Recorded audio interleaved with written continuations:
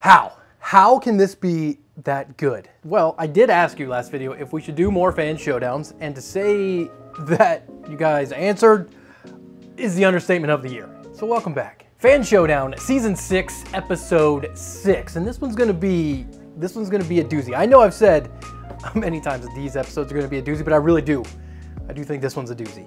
Now, for the life of the Fan Showdown, going back to like Episode 1, Season 1, there have been two camps of viewers. There have been two camps of viewers for the Fan Showdown. There's the one camp that thinks that the fans submitted to the Fan Showdown should be just that. They should be fans that fit within the A12X25 frame. They shouldn't be crazy, huge contraptions. They should be essentially fans. Kind of something that you could imagine seeing on a shelf at someplace like Micro Center. That's what they think. And then there's another camp. The camp that I tend to fall into. And in this camp, there's no rules! So as long as your design is powered by the A12X25, there's one rule! You're good to go. Fasteners, gears, magnets, I don't care what you have in it. If you give me a bill of material and you tell me where to get it and it goes together fine and works, you're in. Some would say that's cheating. Others would say... Look at Belichick. He can't even hold it back.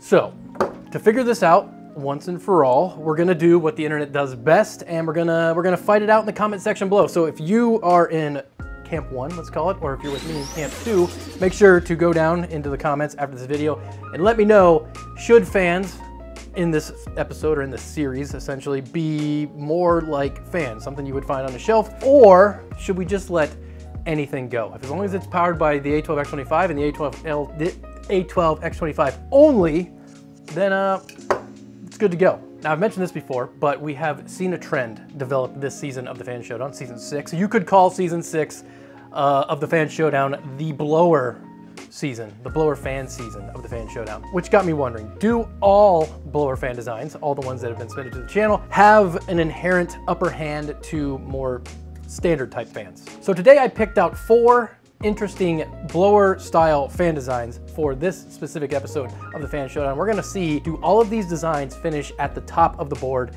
in Season 6, the blower fan season, the static pressure testing.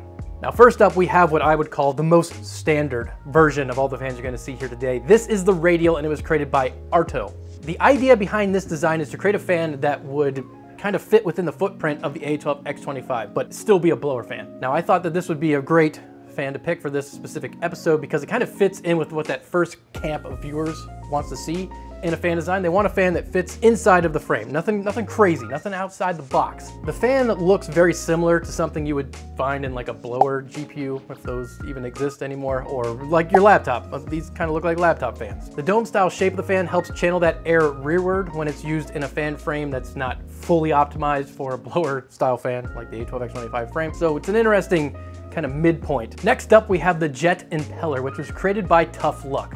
This design is similar to what you would see on the compressor side of, say, a turbocharger. And we all know turbochargers are really good at creating pressure. The way a turbocharger compressor moves air is fundamentally different from how this fan intends to do the same, how it tends to move the air through the fan. To help the jet impeller move air rearward, Tough Luck has provided an air intake cone to be used along with it. Now, although this doesn't have that classical volute shape face on when you're looking at this thing, it still does look like a turbocharger, which in and of itself is cool because turbochargers are cool and everybody likes looking at that little compressor wheel go spinny spin spin. Next up, we have Turbo Static, which was created by Charles. This one's interesting because the idea is very similar to the one we just looked at, the jet impeller, but if we were to say the jet impeller is closer to a turbocharger than a fan, this Turbo Static would be closer to a fan than a turbo. The same ideas are still at play in both of these designs. However, the Turbo Static has a much more fan-type fan disc. And I thought that having two very similar yet somewhat different designs would be interesting for people watching the Fan Showdown that want to actually design a fan. You kind of get to see which style or which road tends to give you the most performance in this specific season of the Fan Showdown. Now, last up, we have something a bit nutty. This is the Centrifuge Madness, and it was created by Gabriel. And this design kind of gave me the whole idea for this episode of the Fan Showdown. It's mad, and I absolutely love it. One, it's absolutely huge. The intake is super tiny, and you're left wondering what's going on in there. So let me try to explain. When we take off the top cover, the first thing you're going to notice is an absolutely massive compressor wheel. The main compressor wheel is right around 200 millimeters, and then behind the 200 millimeter compressor wheel is like a back plate with 4 small openings around the edge to allow the air to move outwards and down into the next level. The lower level is where this thing is actually attached to the A12X25 frame, and it's where the airflow accesses the smaller compressor wheel. But before that compressor wheel, we have a small little air deflector on top that kind of keeps everything flowing in the right direction, so nothing kind of heads backwards. Essentially what we have here is a 2-stage compressor.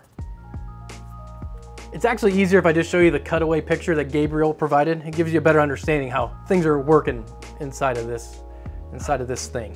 The air comes through the small opening at the front where it meets the 200 millimeter compressor and is forced outwards. As it's forced outwards, it's channeled through those 4 little openings into the lower chamber where it starts to make its way back towards the center of the fan, where it then meets the smaller compressor wheel. That compressor imparts even more energy onto the airflow and directs it underneath the air deflector out through the back of the fan.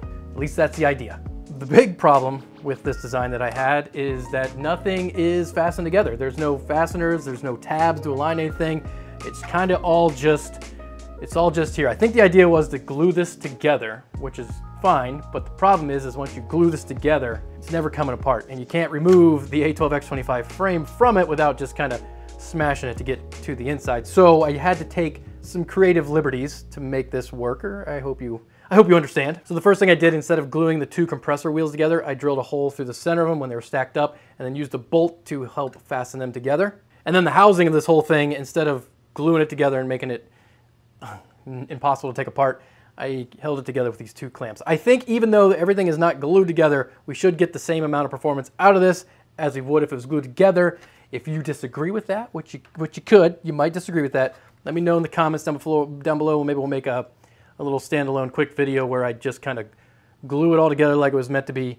We'll run it, and then when I want to take the fan off, I'll just smash it, I guess. But let me know. The centrifuge madness came in at 47.4 dBA.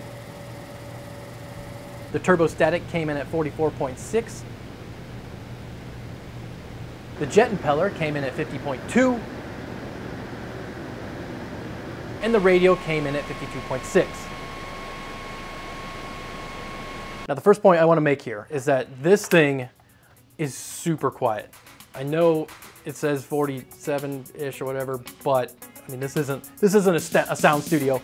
This, to the naked ear, I couldn't even hear this thing working. To the point where I don't even know if it's actually moving any air at all.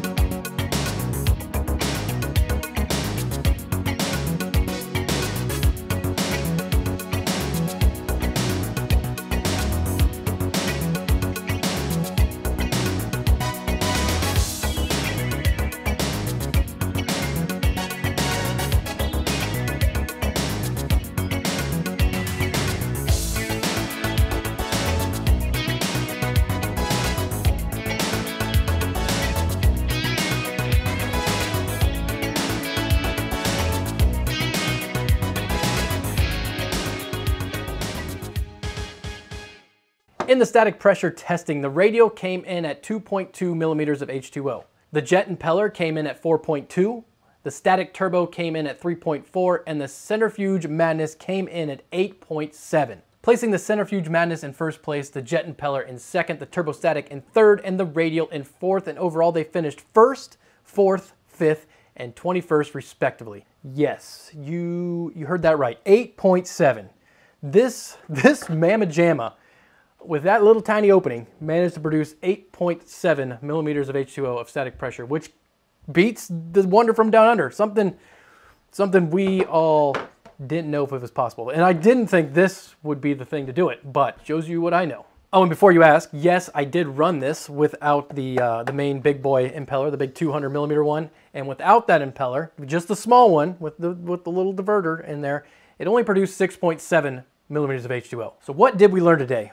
Well, we learned, based on where these all finished other than this one, is that, yeah, blower fans do have the edge in this season of the Fan Showdown, so that's good to know if you're looking to make a design to place high. Also, we learned that I don't know nothing, because I honestly, even though I saw this fan and thought it was cool and wanted to make it for this video, there was no time did I think that this was gonna do good. And I couldn't have been more wrong. So if you want to design a fan to get in the Fan Showdown, you want to make some sort of compressor, or maybe you think that axial fans still have a chance, they just have to be done right, make sure to send your fan designs to thefanshowdown@gmail.com. Send them to me. Send me a .stl or a .stp. I'll print them out. I'll test them. If you're just getting in on this whole series and you're trying to understand what's going on, check the links in the description below, because there's lots of resources on how this all works, where to send your fans, resources you can use to make sure your design fits in the A12X25. And don't forget to go into the comment section and throw some punches. Till next time.